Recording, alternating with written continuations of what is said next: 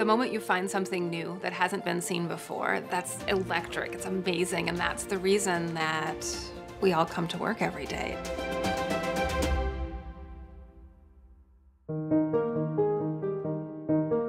My name is Adrienne Boire, and I'm a physician scientist. The big ideas in my laboratory, the big questions are, how does cancer get into the central nervous system? How does it live in this space, and how can we stop it?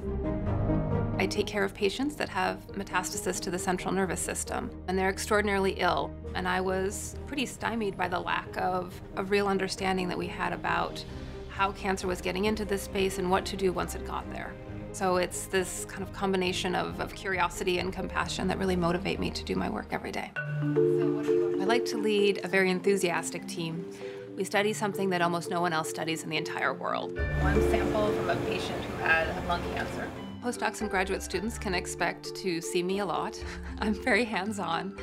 And they can expect a lot of intellectual interplay, I guess, between other members of the laboratory and with me, as well as with other members of the Brain Tumor Center. One way to do that with a little more accuracy is to really think about the anatomy of the space that you're in.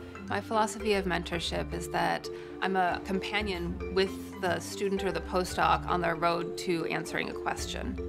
I'm really trying to prepare them to be scientists in whatever aspect of science they kind of land in later.